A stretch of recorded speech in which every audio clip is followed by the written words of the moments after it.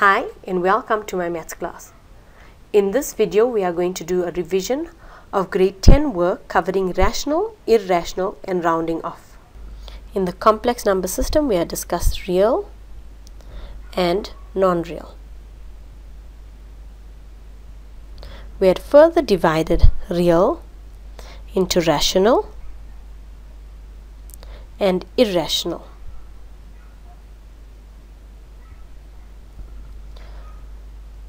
Rational is clarified as anything that can be written as A over B. Under that we can get fractions, we can get integers, whole numbers and natural numbers. What we need to be able to do in this section is we must be able to change mixed fractions into the form of A over B, and we must be able to change recurring numbers into the form of A over B. Now how do we do the following? Mixed numbers. We simply multiply and add. So I'm going to say 1 times 4. Then I'm going to add it to 3. So I get 7 over 4.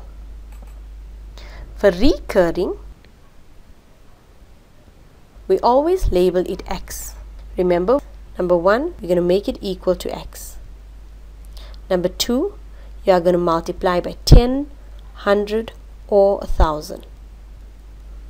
Number 3, you are going to subtract. Number 4, you're going to solve for x. So, doing this example, 0, 3 is equal to x. I'm going to times it by 10. So we've got 10x is equal to 3,333. Then we are going to subtract. So 10x minus x is 9x, and 3,333 minus 0,333 is going to equal to 3. Then we divide by 9, gives us x is equal to 1 over 3, which proves that recurring fractions can be written in the form of A over B. Next we are doing rounding off. When we round off, we must always keep track of which number are we rounding off to.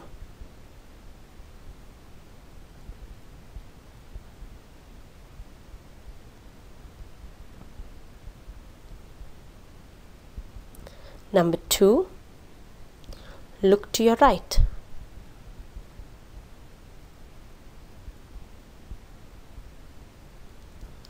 If it is 0 to 4, it will stay the same.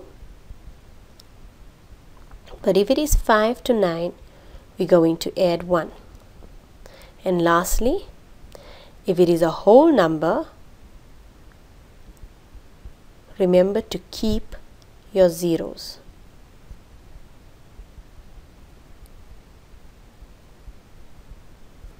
Right, for example, 0,5394. Round off to the second decimal. So we're rounding off to the second decimal. Mark your second decimal. Look to the number next to it on the right hand side. It's 9. 9 lies in the category of 5 to 9, which means that we are going to increase the 3 by 1. So our answer is 0,54. Thank you for watching this video.